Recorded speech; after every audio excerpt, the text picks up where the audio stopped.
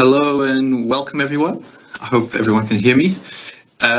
Welcome to this GMDSI webinar on Uncertainty in Groundwater Modelling 101. My name is Ree Hugman. I'm a researcher at Flinders University in Australia, part of the NCGRT here, and I'm part of the GMDSI team. It's my pleasure today to chair and facilitate the webinar. Speaking we have John Doherty and Catherine Moore.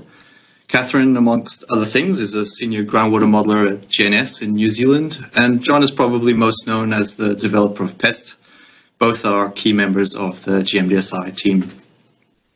Today they will be addressing the underlying concepts rather than technicalities of predictive uncertainty in groundwater modeling, so a bit more of a conceptual overview and not a hands-on how-to type of webinar. Before we get started, I just need to do a bit of housekeeping. So if you have any questions, please use the Q&A box. As you can see, some people have already put some stuff in there. We will try and address these questions at the end of the talk, but feel free to put them in throughout the presentations. Please keep any general conversation to the chat window so that these things are kept separate. Before we get started, I'm going to run a quick poll. It should take, I'll give you a short 2 minutes to answer the questions. There's only 2 or 3, and then I'll quickly share the results of that poll. Let me just remember how to do it. Open the poll, okay. And that should be popping up. So that you'll give you 3 minutes to answer that if you like. These questions are useful to help us get a feeling for who it is that we're speaking to. And I guess it's also nice for yourselves to get a feel for who else is in the room. Okay, we've got quite a few people progressing through it. Do you want to say good morning, Kath and John? Good morning, everyone. I'm just looking at the attendee list here. I think there's some people listening who could give this talk just as well as we could. I hope we don't mess it up, Kath. If we do, there's people there who'll know we've messed it up. So just another minute and a half. How does one actually share this? I can't remember. Okay, I can close it.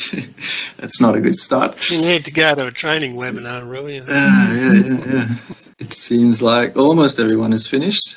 We've got a nice list of people here, a couple hundred or 100 odd already, and almost finished with the poll. It seems like we're getting a lot of people from research in the audience, a couple of superheroes, which is always fun. A lot of modelers listening in, and then followed by a few people who review or work with modelers seem to be the next highest group members. Yeah, they ought to choose their company better, I think. Okay. I see a lot of you received information about this through the newsletter. Everyone seems to think that uncertainty is too often ignored, and a few people who have a different opinion. I'll just 10 seconds to close the poll and share these. Okay, there you can see the results if you're interested. As you can see, a lot of people in industry and research, a few regulators, which is interesting, and the odd superhero, a lot of modelers, and most people heard about this from the newsletter and think that uncertainty is too often ignored. So, interesting results or outcomes. Perhaps now we can hand things over to Kath and get this going. So welcome everyone to today's webinar on model predictive uncertainty. This webinar was prepared in response to a number of requests to discuss why there's so much uncertainty in groundwater models and how it can be quantified. As advertised and just mentioned by Roo, we're not going into details, so there's no maths, but we do try and address the concepts on which the details rest. And today is also laying the groundwork for the next webinar on model complexity, which is inextricably linked to uncertainty quantification, as we'll discuss next time. We think both of these are really important for modelling topics, given that our role as modelers is often to quantify the uncertainty of decision support model predictions and to reduce them as much as we can given the information we have. I'll start by showing a numerical modelling case study which demonstrates how, even with a perfectly calibrated model, predictions can be very wrong. You may have seen this case study before, as it was the outcome of my early PhD work, which John supervised. These slides made a profound impact on both of us at the time, and we've both used these slides liberally since then, and others have also, for their shock and awe value. The model is synthetic with a rectangular model domain, and water flows into the model at the top of the model domain and leaves through a fixed head boundary at the bottom. A particle is released near the top and then moves through the model domain, and the time it takes for this particle to reach the bottom boundary is our model prediction. The flow field is steady state, and groundwater flows through a heterogeneous medium as shown here, with blue being more conductive and green less conductive, and that conductivity is varying over about an order of magnitude. And our particle exit time prediction is around 3,256 days. The flow field is sampled at these 12 locations, and these 12 head measurements form our calibration data set. And now we'll make a prediction with our calibrated model. We can see that our calibrated hydraulic conductivity field here on the right is a much smoother version of the true conductivity field here on the left. Our calibrated model has given us the simplest way to fit the data, which is also our minimum error variance solution. That is, our potential for wrong is minimized. That is what calibration is giving us. We can also compare the predictions made with both parameter fields. Our calibrated model is giving us a prediction of 7,122 days, so it's wrong by about 100%, even after fitting those 12 heads perfectly. Yet this is a good model according to the metrics that we should be applying. It doesn't give us the right answer, but the prediction that we make with our calibrated model lies within the uncertainty limits that we can calculate with that model, so we haven't underestimated uncertainty. We can see here another 5 very different hydraulic conductivity fields that all also fit those 12 head observations perfectly. And there are a zillion others, and we show how to calculate these later in the webinar. So non-uniqueness is clearly an issue. There are many, many ways to fit the data during history matching. If we make the prediction with many fields that are consistent with the data, those 12 head observations, this prediction will range from roughly 3,200 to 12,500 days. And the prediction that we're making with our calibrated model is roughly in the center of that range of predictions that we get through history matching. So our calibrated model is giving us the prediction that's consistent with the theory. That is, it's giving us the minimum error variance solution, and the potential for wrongness is roughly symmetrical around this solution. So this example clearly depicts the impact that model scarcity has on a prediction. It also demonstrates the pivotal role that uncertainty needs to have in decision support modelling. The model is a good model. It's not giving us the right answer, but the right answer is within the uncertainty limits that we can calculate if we choose to do so, while still respecting the need to match those 12 heads. There'll always be uncertainty, and our job is to quantify this and process data in a way that reduces it as much as that data will allow. It's all about uncertainty, its quantification, and processing data using the model to reduce this uncertainty. So the model is a data processing tool rather than a simulator. We've just seen that our simulation ability is quite poor, but our data processing ability is actually quite good. And at this point, I hand over to John. As Kath said, if we're going to be doing this decision support modelling thing, then it's incumbent on us to quantify uncertainty. And as Kath also said, what we're doing here is we're just talking about the principles rather than the details. So when we and to give voice to those principles, I'll start off with an example. I'll just show an example here, and that'll be illustrative of the concepts that I'm talking about. So let's pretend that we're extracting water from a deep layer here, and that we're interested in whether that extraction is going to affect the flow in that river. So normally, before we do any modelling, we've got a geological conceptual model. So this is the outcome of site characterisation and a whole lot of geological insights. Now, those geological insights will normally have a fair bit of detail. So in this case, we can say, well, okay, there's a lot of things can happen between where we pump here and whether there's going to be an effect here. The properties of the weathering layer. How thick is the weathering layer? How does it vary from place to place? How well's the river connected to the ground here, 1 kilometre down its reach? The alluvial system here, that's the deposits of the river over a millennia. There's going to be channel deposits and there's going to be overbank deposits. Channel deposits will probably be pretty permeable. Overbank deposits, much less so. Are these channel deposits, how long are they? And very importantly, are they connected? Because if you've got two permeable media that are connected, well, that enhances the ability of drawdown to propagate to the target. And the opposite for impermeable media, these overbank deposits. If the impermeability is connected, well, that can block the passage of the drawdown transmission from the source to the target. So the properties of the media and the connectedness are a big deal. And the devil here is in the detail. And part of the geological model, the conceptual model on which we're basing this, is going to be that detail.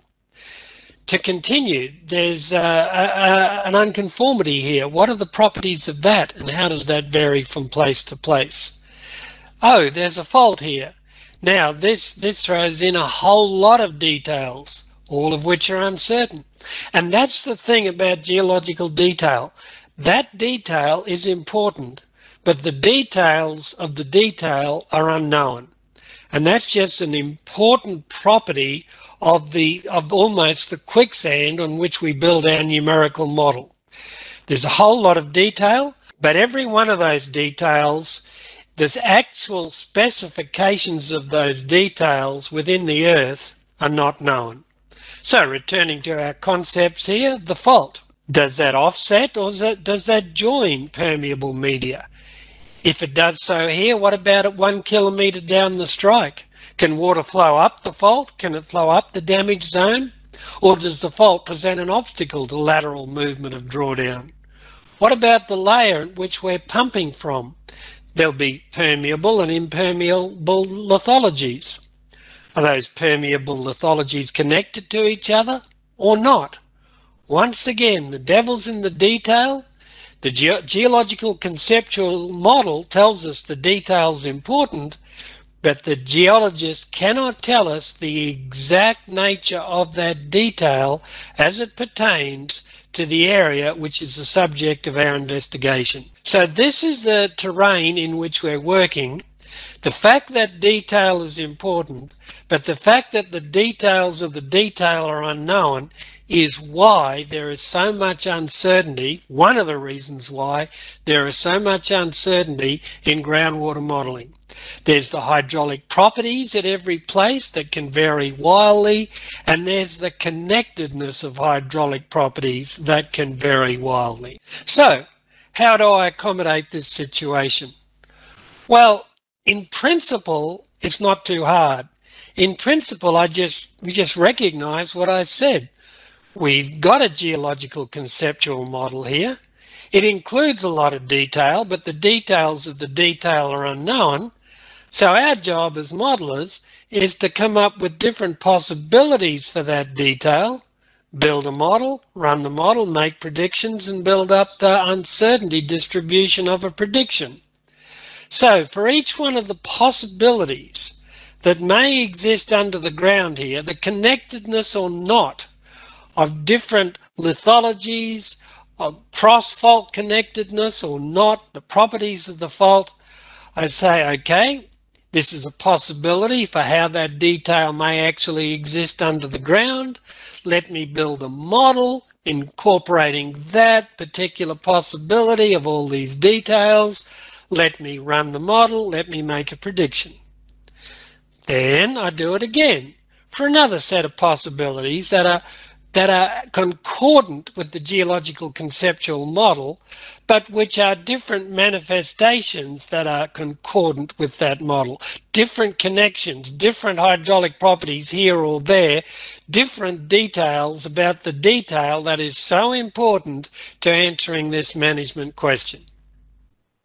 So conceptually, that's how we could explore the uncertainty of whether pumping here affects drawdown, affects the water in the river. In practice though, and well, before we get onto the practicalities, we'll introduce some terminology here, terminology which we're going to use for the remainder of this talk, terminology which you'll come across any time you read about uncertainty analysis and groundwater modelling. Every time we come up with a different possibility of what that detail may actually be, that's called a realisation. This methodology of coming up with different possibilities is called Monte Carlo analysis. When we run the model and make this collection of predictions to build up our predictive histogram, we are analysing the prior uncertainty of the prediction. Prior to what? Prior to history matching. We'll get onto that in a minute. But what's really important here is the notion that the geological conceptual model really isn't complete until it comes up with a way of giving voice to the possibilities which may exist. So it's all very well saying, oh, there's a whole lot of details which may affect the prediction. We all know that. How do we come up? What is the methodology by which we can, in a computer, generate different realizations of that detail? Now, there's a whole field of study which actually looks at this, and it's called geostatistics. However, while it provides a lot of insights, I think we'd all agree that of all the different possibilities that may exist here in 2 and 3 dimensions, coming up with a computer-based method that'll give rise to all different possibilities is going to be a tall order. And what if it's still not complete? What if it denies some possibilities which still may exist down there? Possibilities of connectedness or not. And don't forget, this is 3-dimensional, so that's a difficult problem. So added to the problem of giving numerical voice to the myriad of possibilities of connectedness and hydraulic properties that may exist under the ground, we've then got the problem of each time we come up with a realization, we got to build a model. Well, that is going to be difficult as well. Every time we come up with a different possibility of what's connected to what or not, we've got to build yet another detailed model, probably with yet another grid. It'll be a great big monstrous heffalump of a model. It probably won't be stable. It'll probably take forever to run, and we've just landed ourselves with a whole lot of numerical problems. Before we go how to resolve those problems, but a couple more terms, I just want to introduce the notion of categorical variables. A categorical variable is a variable that can take on discrete values, 1, 2, 3. For example, what's the lithology just here? Silt, sand, or clay? That's a categorical variable.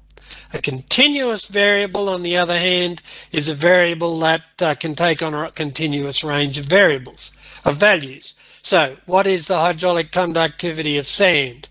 We've got an upper and lower limit, and it can vary continuously between those. So, starting sort of from basic concepts, we've got a methodology here. The devil's in the detail. We conjure up different realizations of that detail. We build a model every time, run the model, and then come up with a predictive probability distribution. However, we've also said that while that is conceptually rock solid, practically it's not. The ability to give rise to come up with methodologies that'll come up with realizations of all that detail in 3 dimensions is going to defeat us. Then the ability to build one model, let alone 1,000 models, all very complex. One model is going to be costly enough. 1,000 models will be prohibitively expensive. It won't happen. There has to be a better way. And there is a better way, which we'll come to in a moment. But before we do, let's continue on our merry conceptual way and look at the problem of history matching. And then we'll look at the better way. So suppose that I've got head measurements, a number of bores here that have originated from when I started pumping a little while ago. Now, it's not hard to see that those head measurements, those drawdown measurements, have got a lot of information in them. And what is information? By definition, information is something that can reduce uncertainty. In this case, the thing we're interested in reducing the uncertainty of is our decision critical model prediction. So when we come up with the probability distribution of that prediction, it stands to reason that we can reduce its uncertainty if we can assimilate that information. And we assimilate that information by history matching. So taking the concepts that we've developed so far, just a little bit further, we say, as well as running our 1,000 models into the future to get that predictive histogram, we're also going to run them over the past. And we're going to check model outputs and see how well we match, those outputs match what we've observed at these wells here. And if the model doesn't replicate what happens at those wells, well, we say let's throw it away. Obviously, this realization is not what's under the ground, so I'll go on to the next realization. So through that process of conjuring up a realization of what's under the ground, running the model over the past, seeing if it matches what happened in the past, throwing it away if it doesn't, and only using for our predictive model runs those that match the past, I have assimilated the information that's in this history matching data set. I then come up with a posterior probability distribution for my prediction. That uncertainty associated with the prediction will be less than the prior because I have assimilated the information that's present in historical measurements of system state, in this case through rejection sampling. This then is the posterior uncertainty distribution of that prediction. So we've extended our methodology to incorporate history matching, thereby assimilating information, quantifying uncertainty, and reducing it to the extent that that information allows it to be reduced.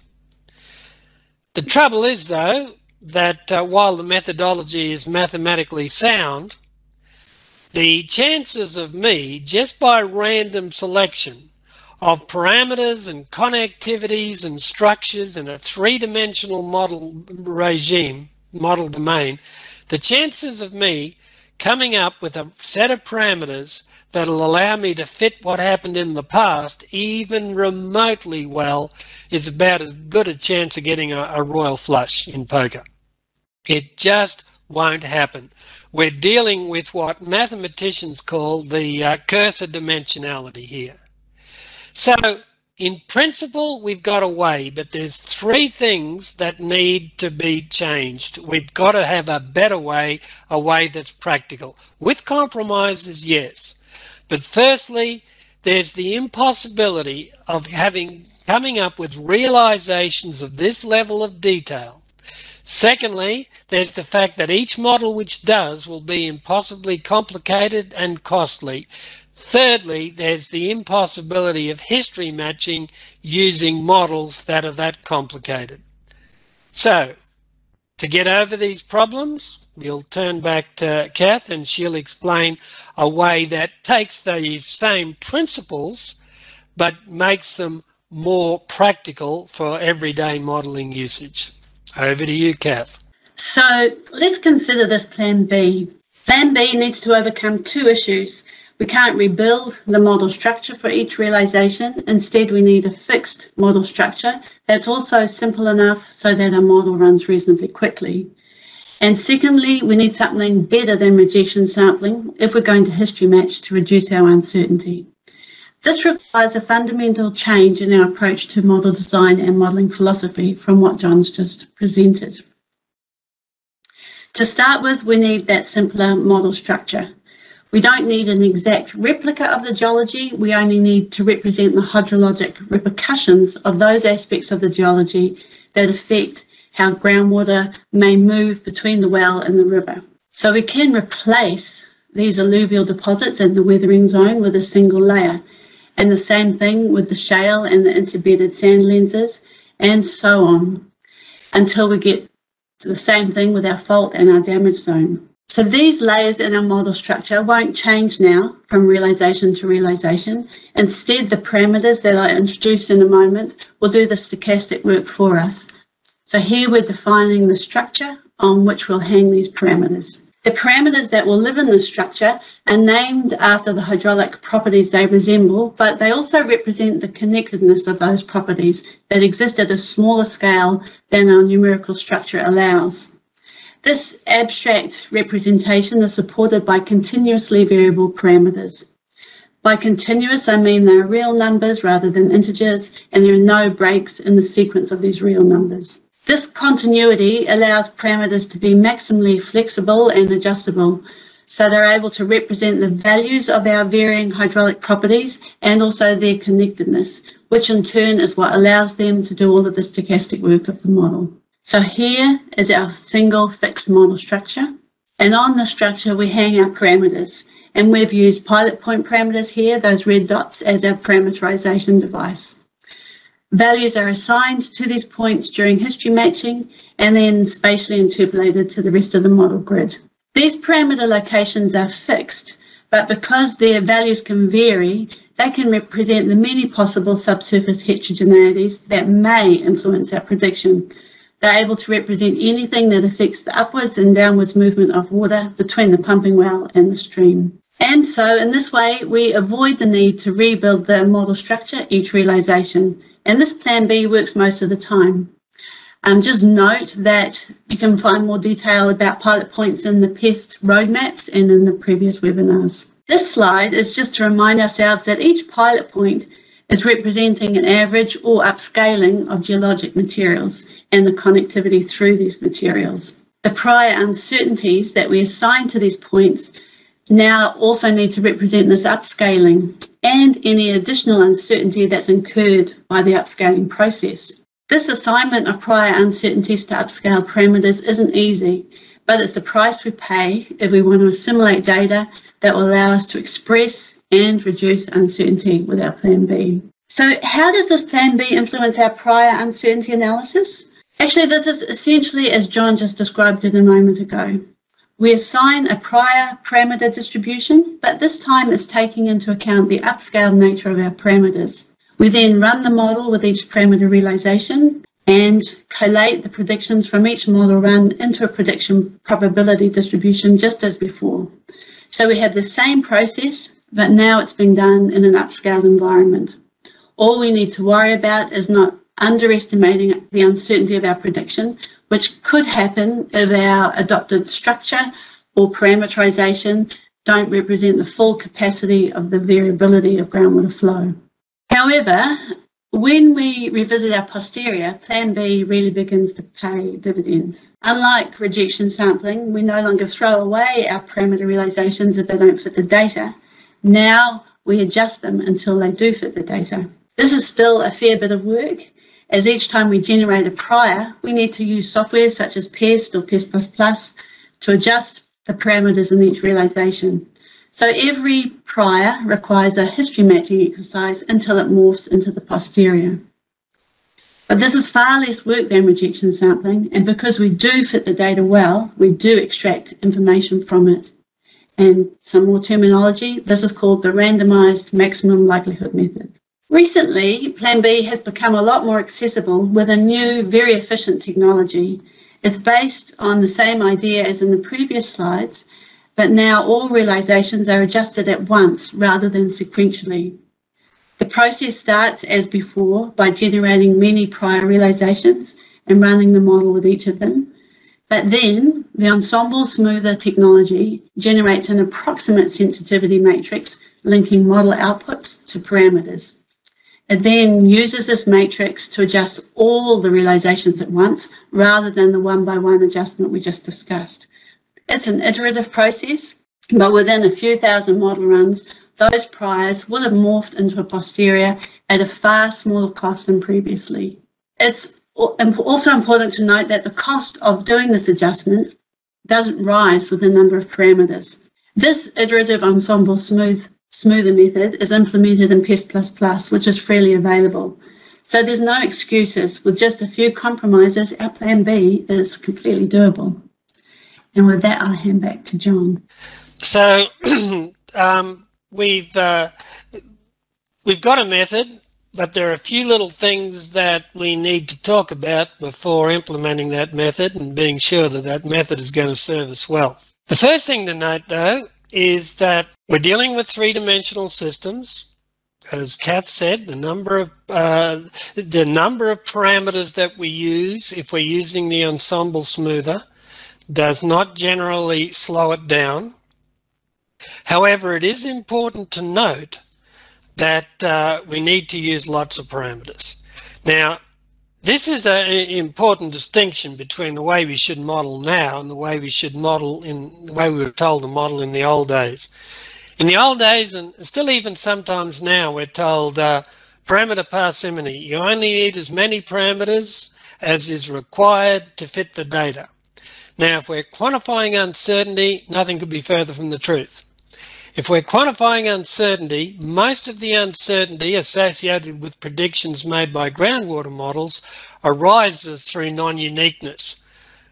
The uncertainty analysis process must have the capacity to represent non-uniqueness, in which case the parameters that we can't estimate are just as important as those that we can if we don't want to associate an underrated uncertainty with decision-critical predictions.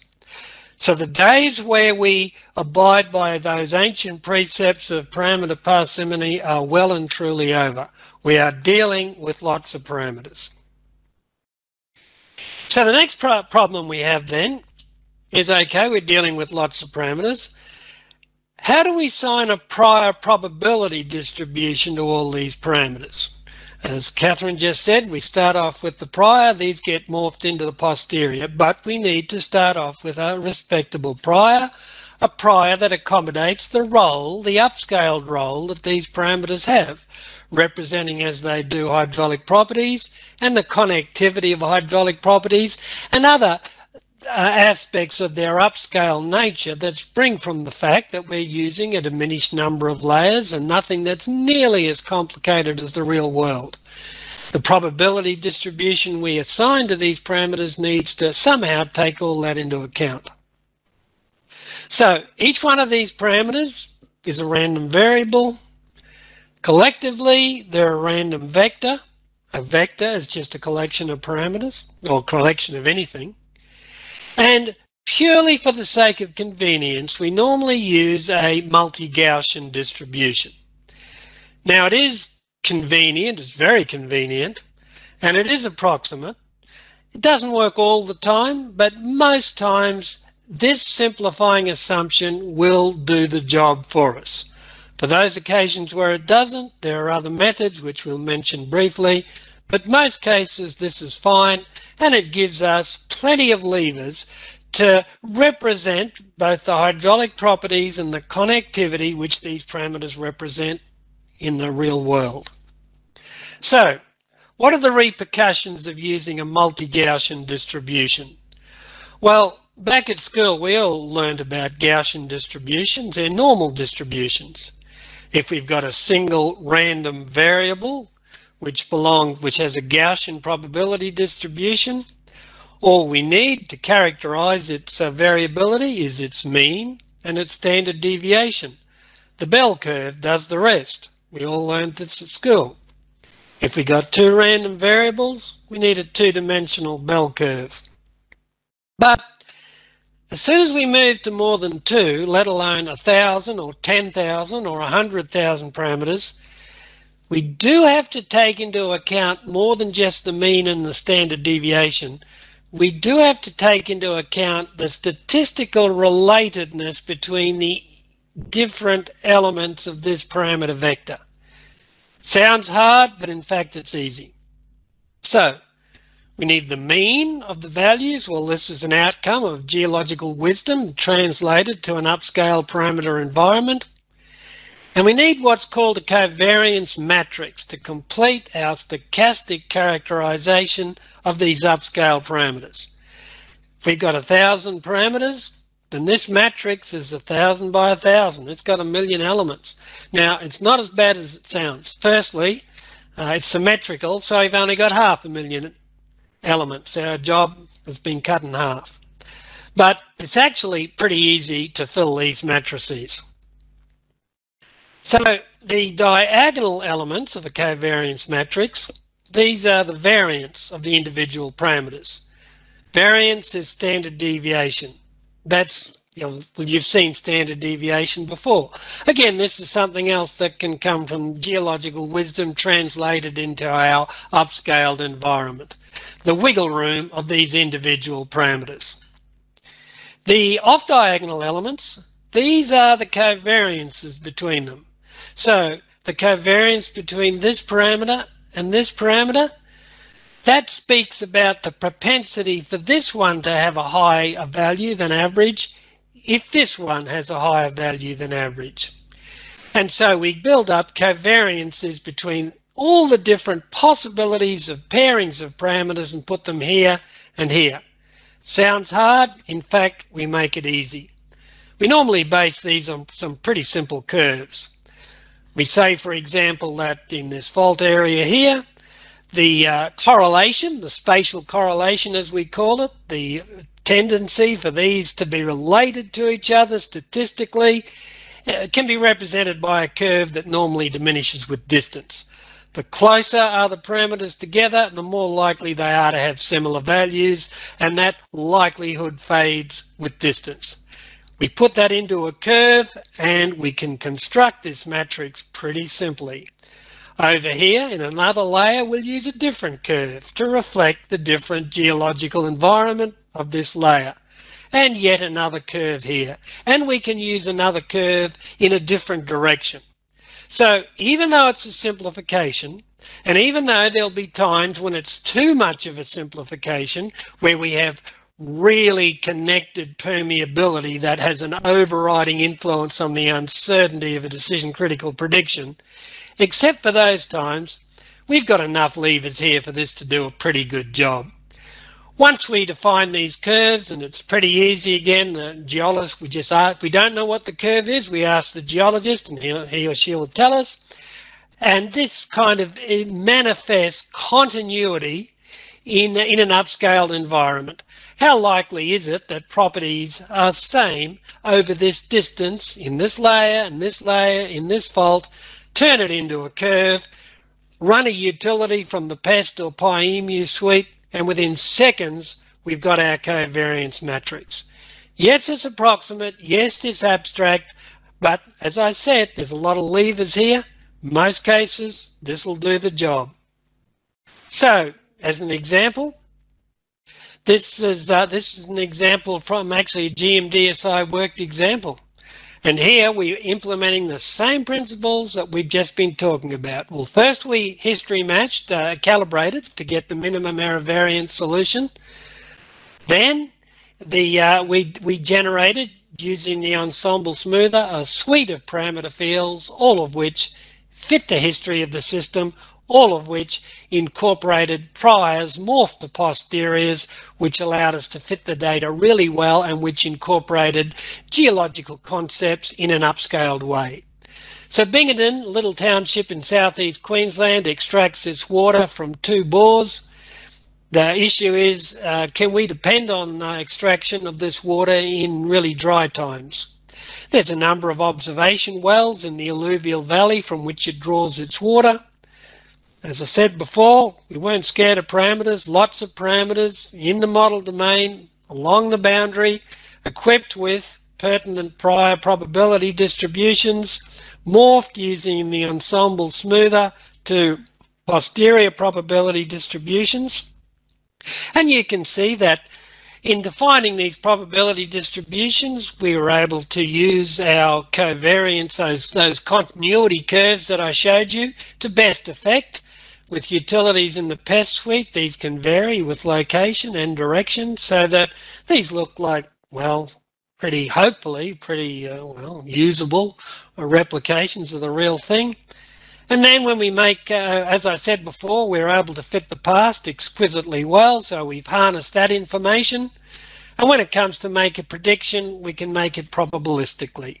So in this case, the red line talks about the sustainability of this system, the reliability of this system, made just with the calibrated model, the minimum error variance solution to the inverse problem, the simplest solution to the inverse problem.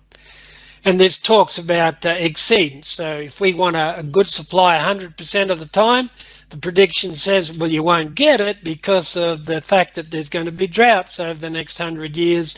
Over some of that time, you'll get less than what you want. And then we make that same prediction using, in this case, an ensemble with 500 realizations, all constrained to fit the historical behavior of the system, and we can look at the uncertainty of that sustainability prediction. With that, we're drawing close to the end now, but I'll just hand over to Kath to talk about some other possibilities, then I'll come back and then we'll finish off. So, despite their amazing strengths, ensemble methods in their current implementation can sometimes fall short. This is particularly the case where we have extensively connected permeability, and that's important to a prediction. For example, when a prediction is controlled by pervasive alluvial channel features or structural features such as faults that disrupt the host geology. There are other methods available, such as direct predictive hypothesis testing, and this can overcome these connectivity issues. But with the remaining time, I'd like to just focus on linear analysis, which is more approximate than all of these other methods listed, but in terms of its didactic worth, it can't be beaten. It includes the old sensitivity analysis that we used to do, but it can do a lot more than that, including quantifying the uncertainty of model parameters and predictions, and exploring how issues such as data scarcity and model simplification can impact these uncertainties. Linear analysis replaces the model with sensitivity analyses that link the past with model parameters and the future with model parameters.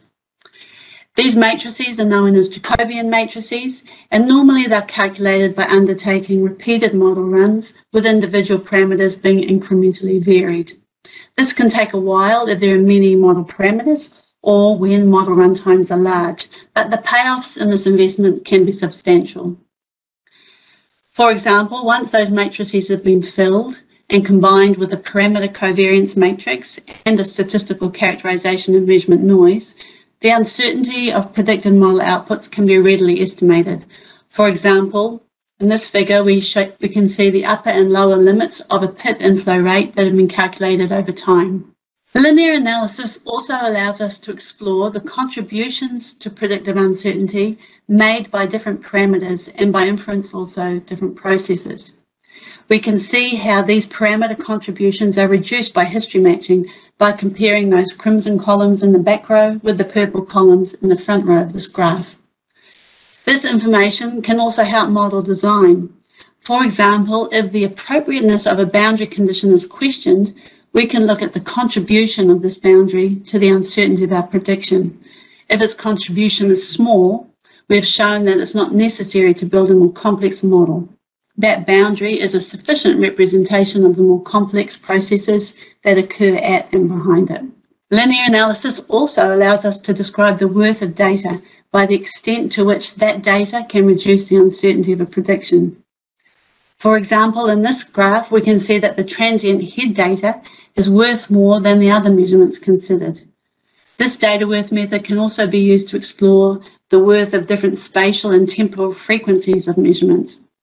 And because our linear analysis doesn't require the actual value of observations or parameters, only the sensitivity of corresponding model outputs to parameters, we're able to explore the worth of data that hasn't even been gathered yet, as well as existing data. And so it becomes easy to see the most cost-effective way to spend a field data acquisition budget. The outcomes of linear analysis can also be mapped spatially.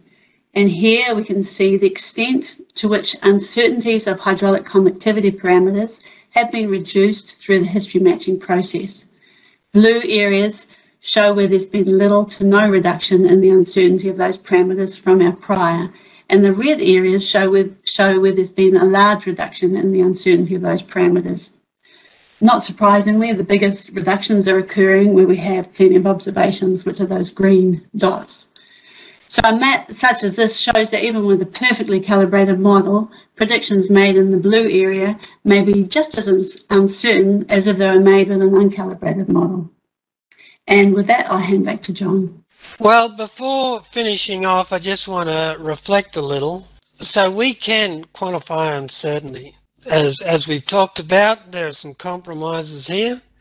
but it's doable, and it's eminently doable. We've got to have a model that can do it, and in our next talk we talk about appropriate complexity, and as Catherine mentioned earlier, that's kind of very closely related to this talk. You can't do all this magic if you've got a model that's inappropriately complex. We have to learn how to upscale and work in that upscaled environment. So stay tuned for the next webinar. But let me also just remark a little bit on management repercussions. Now, I'm not a manager, I'm not a decision maker, but I can see that while everyone wants uncertainty, I'm not sure everyone knows what to do with it, but I am sure that discussions pertaining to model predictions may have to be perhaps a little bit more mature than what we're used to up to now. So let's just have a look at one repercussion of the fact that we now have technology that not only allows us to quantify and reduce the uncertainties of decision-critical predictions, that can encapsulate what we know. The trouble is it also quantifies what we don't. It makes it very clear that we don't know exactly what's going to happen in the future when we do stuff, yet we still have to make decisions.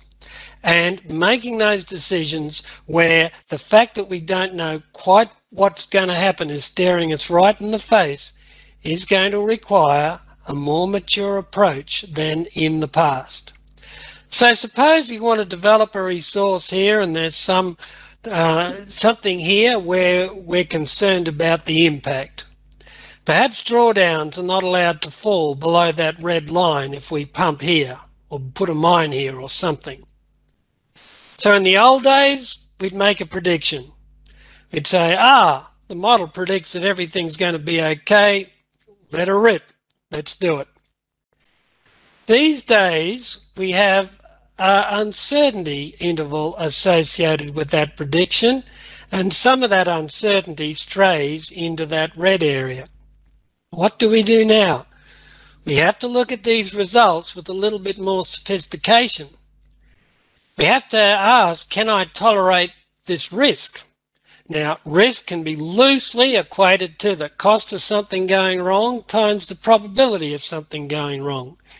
So that element of risk now has to be front and center of the decision-making process, and the modeler's job is to give the decision maker that vital decision-making ingredient of the risks associated with any course of management action.